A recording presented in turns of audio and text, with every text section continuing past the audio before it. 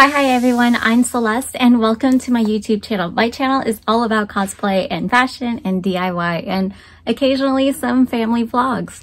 I hope you guys are here for my pregnant Chicha cosplay. I made this cosplay when I was pregnant with my son and now my son is out of my belly. So this is just a recap on how I created my Chicha cosplay. If you are new to my channel, hi and welcome. I've been cosplaying since 2005, won numerous awards back in my time of living in the USA. And if you're new to my channel, please subscribe to never miss out on any of my future content that I create. If you have any questions, make sure to leave them in a comment down below. Let's go ahead and get into this making of Chicha from Emperor's New Groove. This is my plan for my Emperor's New Groove cosplay. I need to make a skirt that has a very long train. I need to make a tunic with big sleeves and a high collar. And then that's it. Yay! Well, not true. I need to make the earrings and then a headband, which is really simple. So let's go ahead and start fabric hunting for the things I need. Oh, look at that. I already have an elastic that fits my waistband. That's an Empire waistband. That'll be perfect for my skirt. So yay! Here's that. Don't forget my awesome fabrics from Best Estafa. Now I do plan on using all of this orange fabric into this costume because I don't ever know when I'll use this color again. Yay. Here is the mustard yellow. So we're going to be using this yellow. I'm hoping, yeah, look at that. This is such a ray of sunshine. So I think this will look great. Now I just need a green fabric for the headband. I have some of this left over. I think this is the right color for the cuffs of the sleeve. I'm not sure, but yeah, we're gonna figure that one out. Look at that! Hiya! This is a great color. This is from my Kushina Remnant. Actually, I could just probably go make a headband right now and call it a day. So give me a second. I'll show you how to do that. We'll start with the headband. So for the headband piece, I'm probably going to just fold it over once and make sure it wraps around my head. And because this is a jersey fabric, it's pretty stretchy, so I just need to cut a nice long rectangle, not mess up my actual hair. And then we are going to cut it out. First, I made sure that my rectangle was symmetrical and even, so I made sure to measure it and then I cut it out. I bring it to my serger and I'm serging the long side, then I flip it inside out. And now I bring it to my sewing machine, connecting it, making a tube. So now I'm going to take my orange cotton and I just need to make sure that I can make a rectangle that goes around my waist with my baby bump. Oh, that's perfect. So I will just cut the entire thing. Your baby bump might be different from mine. And I just need it to go all the way down to kind of my mid-calf. Or ankle, one of the two, which will be 30 inches with some seam allowance 32. Looking at this picture, it has to be down to the ankles. Okay, so I need to go back and rework that measurement.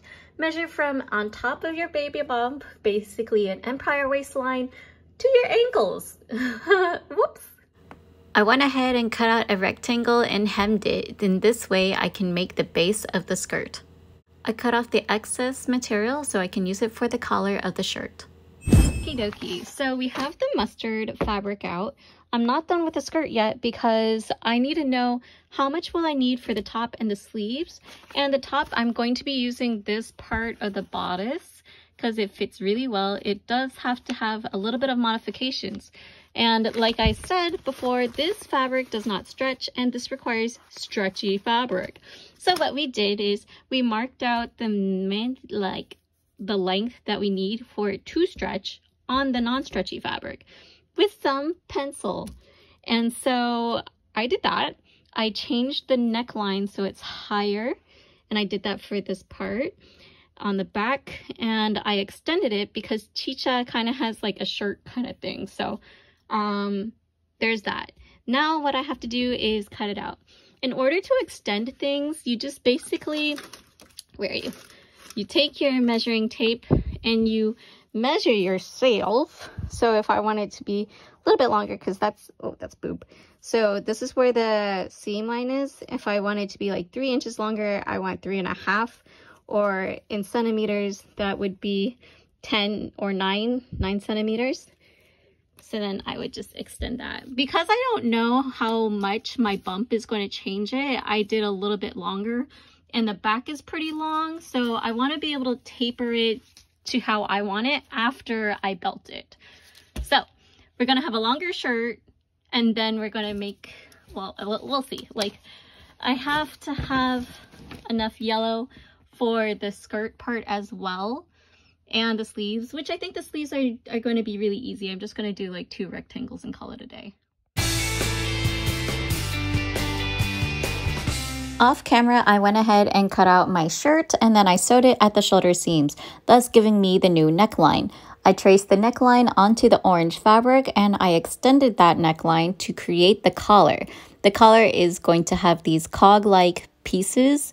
So I measured out 3 inches for the length, and then I cut out 2 inches worth of cogs. Then I repeated this to have a lining.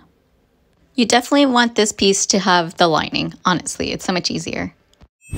All right, so let me show you what we have here. I copied the neckline of the shirt, and then I measured out about 3 inches because I need some seam allowance for the top and the bottom. Hi, Peach.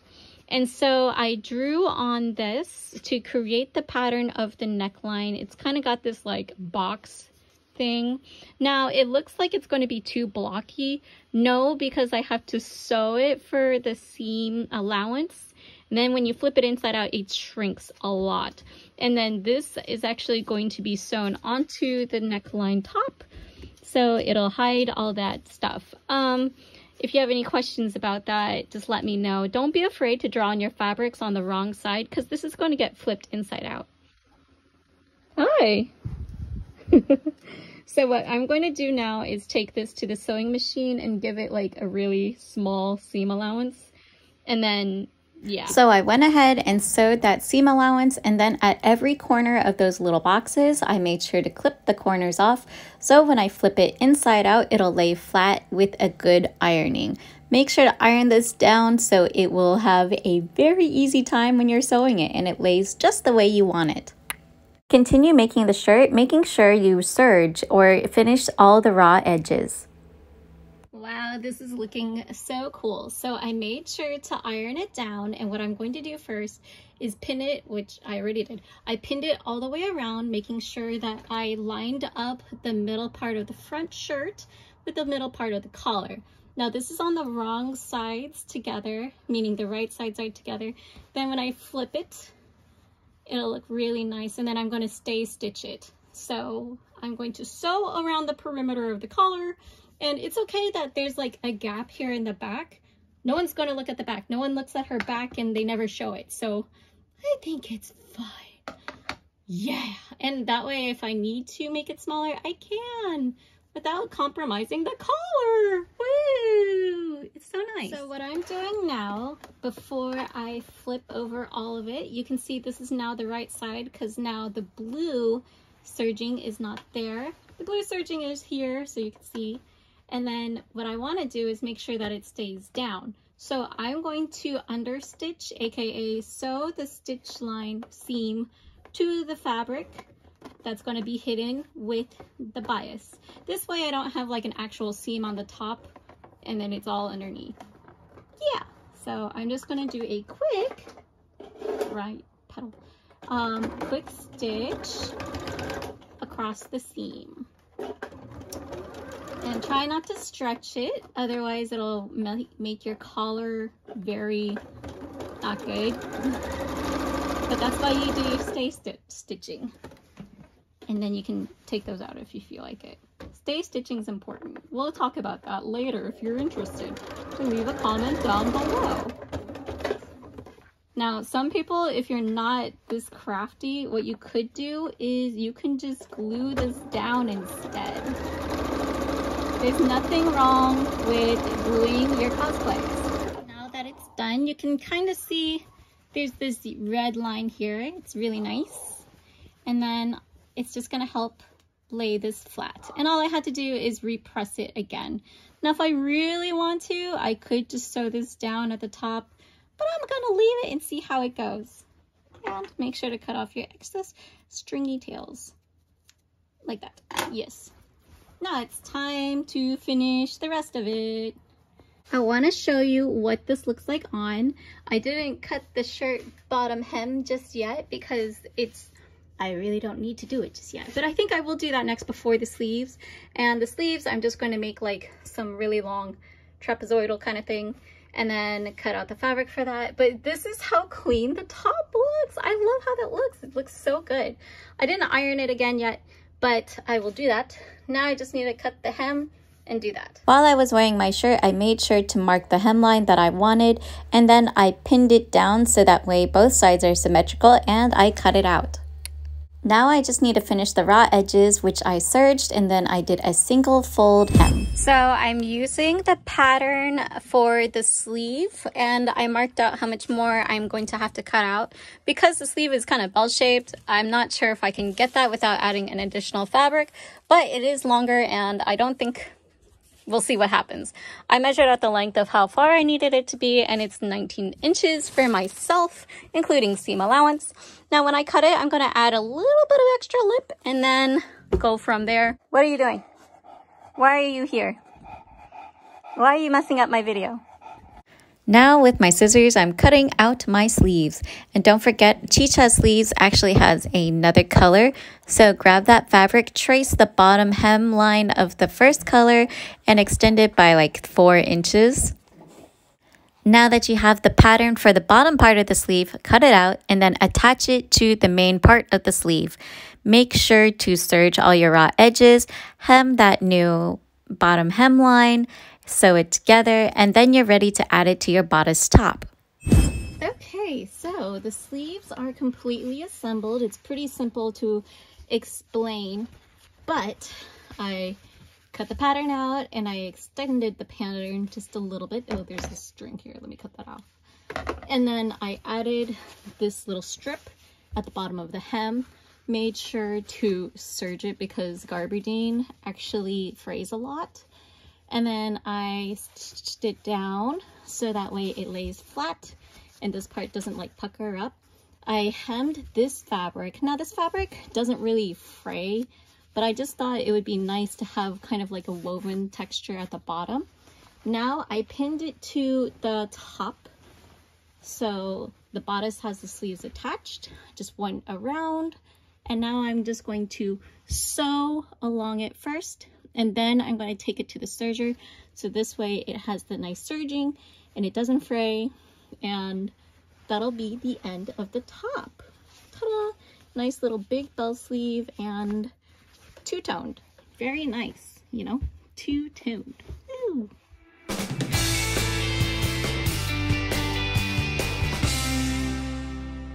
Now with the rest of the mustard fabric, I have just enough to make my train. We can see here that Chicha's dress skirt part here that I'm doing actually covers a little bit of her baby bump. And in a few frames later, you can see that it's legitimately a train.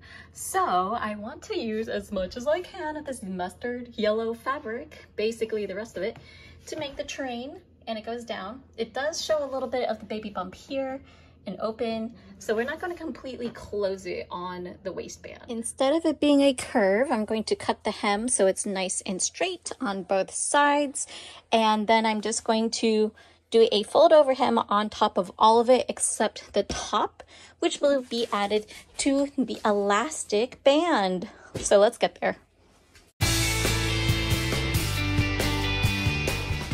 So with this skirt, I already hemmed all of it and it's very clean. You can see it now. And now I just wrapped the yellow all the way around the skirt that's orange. And luckily this one was a little bit bigger and so it has the crossover. So I don't have to worry about that. Now what I need to do is make a waistband. And since I have a little bit of this orange fabric left over, I'm going to use this as my waistband. And originally I was just going to sew it to the elastic, but I thought that would be like really not pretty. So what I'm going to do is get my elastic, make sure I can make an encasing like this, and it has enough space. I'm going to mark it. I guess I'm not going to mark it, but I'm going to visually remember about this much, and I'm going to cut it.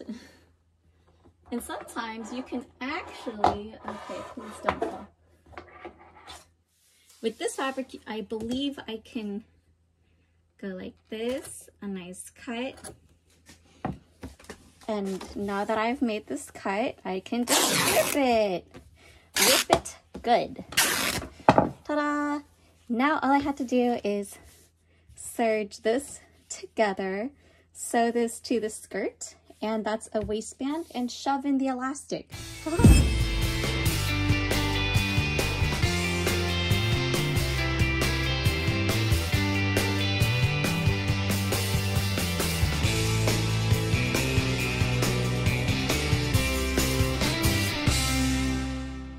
Chicha has a belt, so I used that same fabric I used for the sleeves, and I created a very long rectangle tube, which I turned inside out and top stitched it down. And then, you know, I just kind of wrap it around my body. It's too hot in my sewing room, so I am going to be painting my Chicha earrings. I got these cut out of my laser cutter, just made an oval shape, and now I'm going to first be painting it brown with a paintbrush. Just kidding, it's a makeup brush that's broken. And then I'm going to be going over it with some gold, lightly. After I finished the painting, I hot glued them to some stud earrings and finished my cosplay.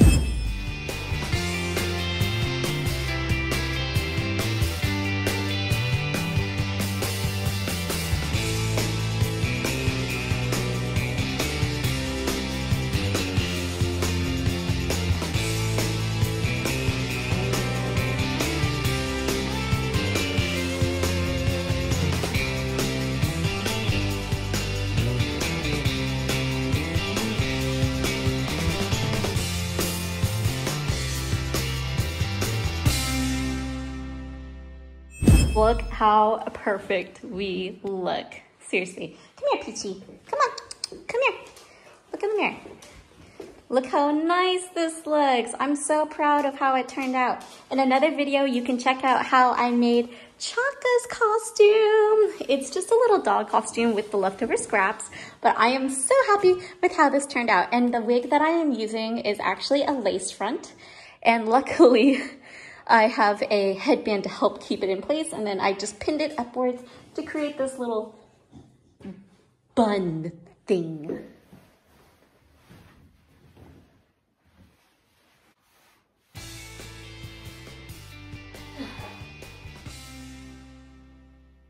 Oh, hi, you're moving. Baby with a lady. Wait, that's not right. Whoa.